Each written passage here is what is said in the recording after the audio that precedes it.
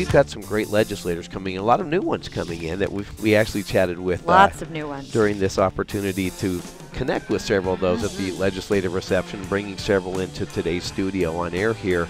So our first legislator we had an opportunity to chat with was Beth McCann. Well, I think we try to be as friendly to business as we can, particularly small business, because we recognize that small business is really the backbone of our economy. Absolutely. And so we're looking at things like tax credits and incentives to help businesses, particularly like I'm doing a bill in renewable energy with a tax credit issue to try to encourage some of our renewable energy development. Senator Chris Holbert down in Douglas County. So we listen to each other. The municipal governments, county commissioners, and the legislative delegation. We have 4 state reps and 2 senators, state senators in Douglas County, and that really is the one thing that makes us very effective. We also have Representative Terry Carver with us.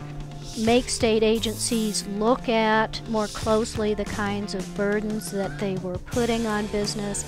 I just think in a number of ways we can make them look more closely as part of their regulatory process in really getting rid of redundant and excessive regulations, and in some cases looking to exempt small businesses from regulations.